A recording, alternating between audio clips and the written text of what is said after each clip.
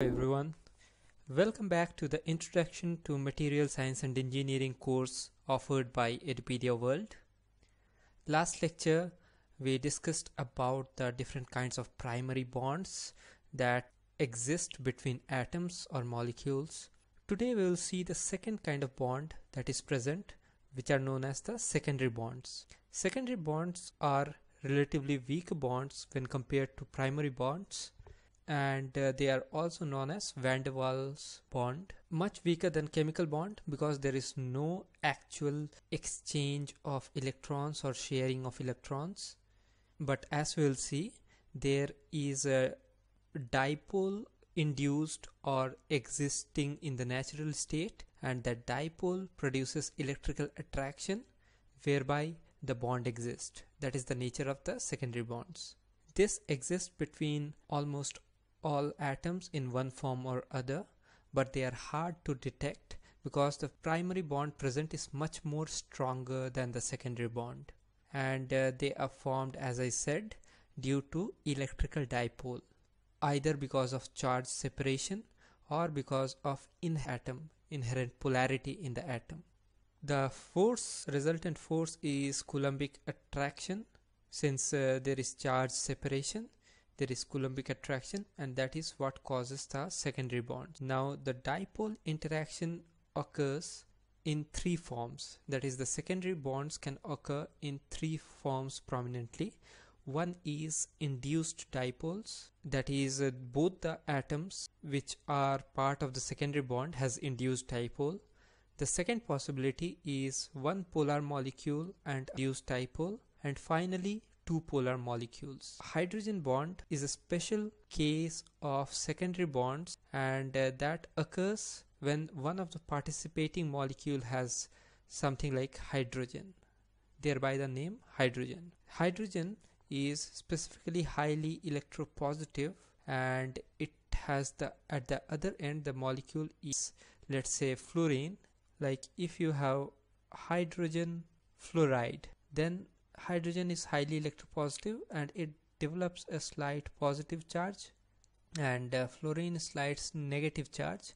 Therefore the adjacent hydrogen fluorine will also develop positive and negative charge. This is inherently because of the high electropositivity of hydrogen, thereby a bond which is known as hydrogen bond is created. We'll see this in details. Now let us discuss all the three step by step. To begin with, induced dipoles, that is induced dipole kind of secondary bond. Any atom as such is mainly symmetric atom, and symmetric atoms has symmetric charge distribution. Thereby they do not have any disparity of charge throughout the atom. There is a positive charge here due to the protons, and the negative electron revolves around it symmetrically. But what happens is that the symmetry of the atom is broken and there is fluctuating dipoles created in momentarily basis, and that is shown here. So symmetric atom momentarily transforms to a induced dipole. Now what is happening here? Here we can see is that the positive charge is coming off center here and negative charge is coming this way. So effectively we have a plus over here and a minus here. A dipole is created. Now this momentary creation of dipole will induce a dipole in the adjacent molecule too. So if there was a atom or molecule over here which was symmetric, but now due to this it will be similar distortion will occur, and the positive, this place will become positive again and this end will become negative, and this induced dipole combination produces a interaction. This interaction is a secondary bond known as induced dipole interaction. The constant vibration causes instantaneous distortion in the atom or molecule, as I shown here. This results in a small electric dipole being created, and this small dipole, as we discussed, induces polarity in the adjacent atoms or molecules. Similarly, this induced dipole will affect its adjacent atoms and molecules. Hence, a whole chain of induced dipole is created, thereby the different atoms attract each other. So this is what is the induced dipole kind of secondary bonding. And as we can see that the induced dipole, the induced polarity in the atoms is quite weak, right? Because this is just due to the asymmetry of the distribution of electrons with respect to the nucleus. Therefore, the strength of the force, that is this attractive force, is very weak in nature.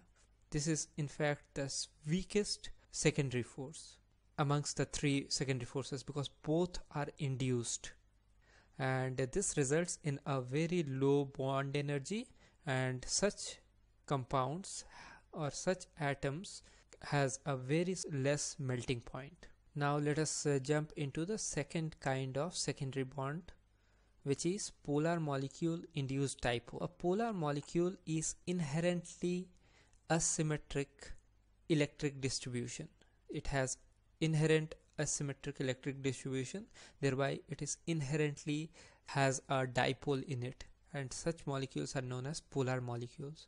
Now what happens is, since it has inherent polarity in it, that will induce dipole in the adjacent atoms, right, which are inherently not asymmetric, rather symmetric, but the polar molecule will induce electrical charge asymmetry momentarily and will lead to again interaction and attraction between the polar molecule and the induced dipole, and this phenomena will extend throughout the material, thereby a weak bond is created which is secondary in nature, but this weak bond is stronger than the induced dipole kind, because this has a permanent asymmetric distribution in the form of a polar molecule.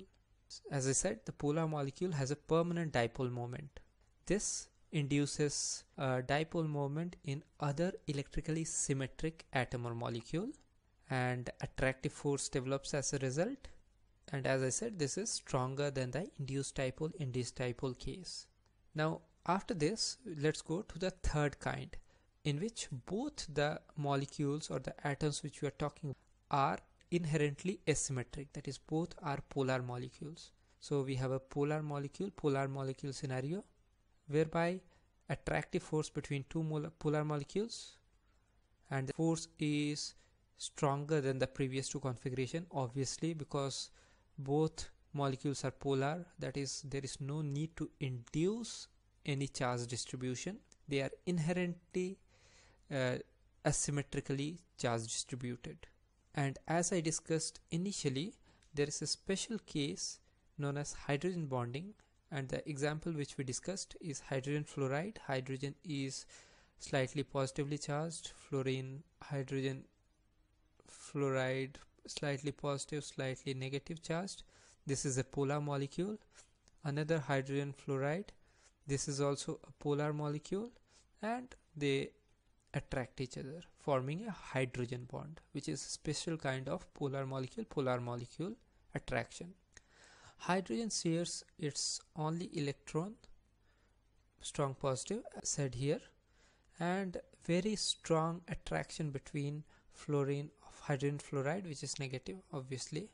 Now among the three different kinds of secondary bonding, this polar molecule is the strongest kind of secondary bonding, and thereby it has the molecules which manifest itself in polar molecule secondary bonding has the highest melting point. And even in this case, even in the polar molecule case, the hydrogen bonding elements which has, rather the molecules which has hydrogen bonding, are the strongest kind of bond.